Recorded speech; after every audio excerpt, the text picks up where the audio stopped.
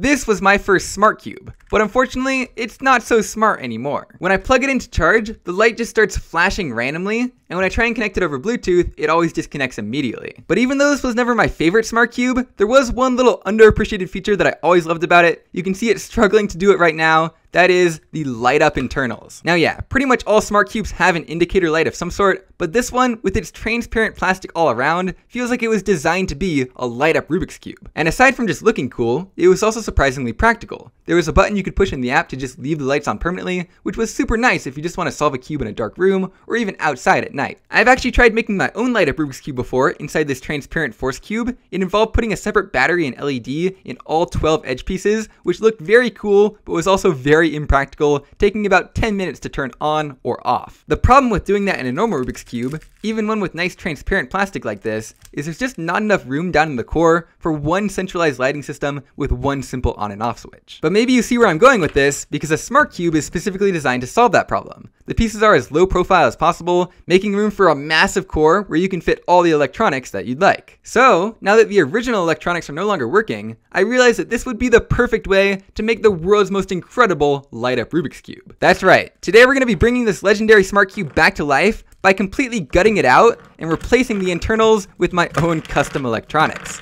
Let's get started. So right here we have the core where all of the electronics live, and if we go ahead and pop off all these center caps, which is excruciatingly difficult by the way, but you can now see there's a little circuit board underneath each one with sensors mounted on it which detect the movement of these centerpieces, which is how it knows how you're turning the cube. Unfortunately, the way the core is designed in two big pieces means that you actually have to remove all four of these centerpieces before you're able to access the inside, and unfortunately these circuit boards are not meant to be removed. Even if you did carefully desolder all the electrical connections, it does seem to be mounted very permanently in the plastic there, so instead I think we're going to have to take the brute force approach. On second thought, that was actually easier and much less destructive than I was expecting, and now much like a GAN cube, it looks like we can push down and rotate 90 degrees to remove the locking plastic piece, and then, after some combination of twisting this around, get the entire centerpiece off. Now finally seeing the inside of this piece is super cool because it confirms my suspicions about how a smart cube works. Underneath this circuit board, we have two Hall effect sensors, which essentially can detect a change in magnetic field. Those are mounted right on top of this magnetic ring, but it's not like a normal magnet that you find in a Rubik's Cube, with north on one side and south on the other side. Instead, we actually have north on one half of the ring, so this half right here, and then south on the other half of the ring, like that. And so, every time you turn the cube by 90 degrees, one of these two sensors will change either from south to north, or from north to south, which the cube can use to figure out exactly how you turned it. And all of that sensor data is being fed down into the brain of the cube using this little tiny ribbon cable running down the center stock. Cool, right? Now that I'm done nerding out about that, let's remove the rest of the center pieces, and then we can use these two screws to finally get a look inside of the core.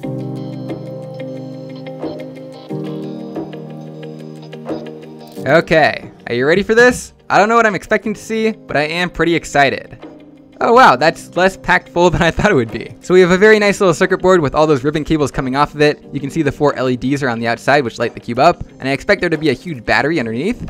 Yep, there we go. So I'll put that aside to have fun looking at later, but for now, it's time for me to start reinventing the wheel and seeing what kind of electronics I can pack into this thing. I have actually already picked out some parts. I have some RGB LEDs, which should be a lot brighter and more exciting than the ones that came in here. I have this little tiny Bluetooth microcontroller that I can program to control the lights remotely, and of course, my own rechargeable battery to power it all. So now it's time for me to do some design work and see if I can't fit all these parts into here and get it working. It might not make for a great time lapse, but I'll do my best, and I'll see you after many hours have passed.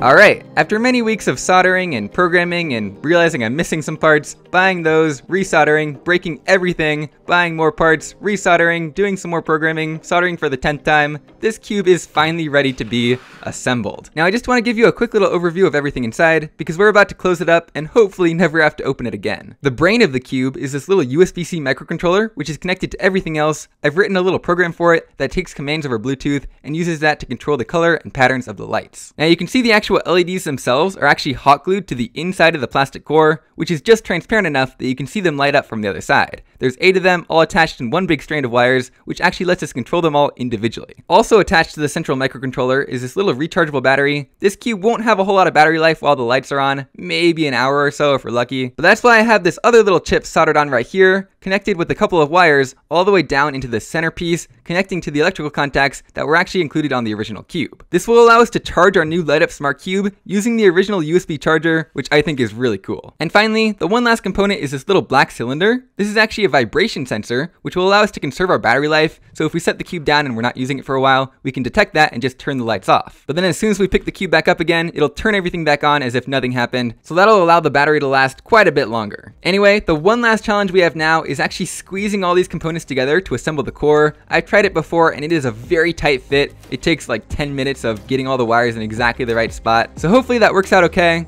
As you can see, I've also cut a little hole for the USB-C port in case I need to reprogram it in the future. And then it should be smooth sailing from there to get the rest of these pieces on here. So let's go ahead and start the assembly.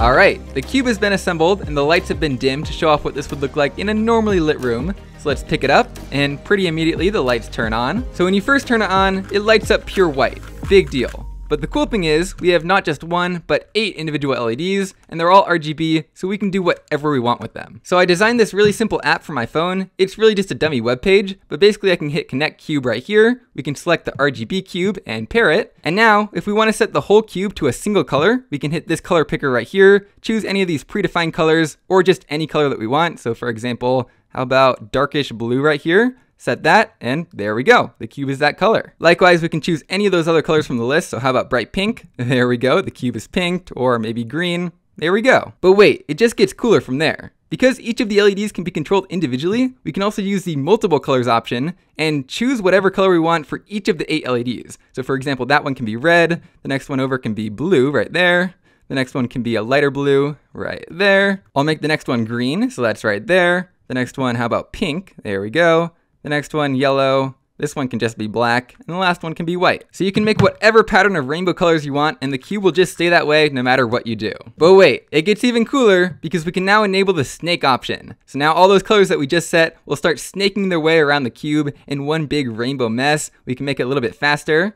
There we go, party mode, and all the way up. Oh, that's awesome. And of course, we can do snake mode with whatever colors we want. So we could just have a single one lit up and then enable snake mode. And there we go. It's moving its way around the cube. We could have, let's say, red, white, and blue like this, and then have police lights. There we go. Now, if only we could make this happen automatically every time you twist a corner or something. And finally, the last major mode is rainbow mode, which is pretty self-explanatory, just pulsing different RGB colors. We can make it really slow, just very slowly breathing throughout the colors, or again, party mode, super fast. So needless to say, you can get very creative with just these 4 options. There we go, we have a Christmas mode right here. Make it a little bit faster. Oh yeah, beautiful. And that vibration sensor I mentioned earlier means that if you're using the cube like this, it'll know that you're using it, so it'll keep the lights on. But if you just leave it sitting on a table not moving for 1 minute, the cube will detect that and then fall asleep. And then as soon as you pick it back up again, it'll go ahead and pick up right where it left off. So overall, I'm super happy with how this turned out. Overall, it's not quite as practical as you might think, mainly because of the battery life. And just as I said that, it has now gone into an unresponsive state where the lights stop moving, it stops responding to Bluetooth, and eventually the lights will dim until it slowly dies. And guess what? That wasn't even the first time this happened while I was filming this little demo. I think the 1 hour battery life that I quoted earlier was way too optimistic. In my experience, it's more like 10 minutes. But that just goes to show you how impressive all these off-the-shelf smart cubes are in terms of preserving battery life. I think the original battery in the Go Cube is actually smaller than the one I have in here now, and this can last multiple days. And maybe there's also a reason why most smart cubes don't have big flashy RGB lights inside. Those things just suck up a lot of battery life, a lot more than you can reasonably fit inside of a Rubik's Cube. But this just makes me extra happy that I went through the extra effort of making this cube chargeable through its original charging adapter and stand. So we can just go ahead and plug this in here. So as you can see, it just reset itself back to full white. So we can go ahead and reconnect to Bluetooth and then get our Christmas lights back going again. There we go. So maybe this thing is best left as a display piece, just sitting on the stand forever, but either way, I could not be happier with the results. I think the software came together really nicely to be able to control it seamlessly with your phone, and the hardware, well, it works. But yeah, that's about it for my handmade, Bluetooth controlled RGB Smart Cube. I really hope you all enjoyed the process of making it. I thought it was really fun, because that's pretty much it, and I'll see you guys next time.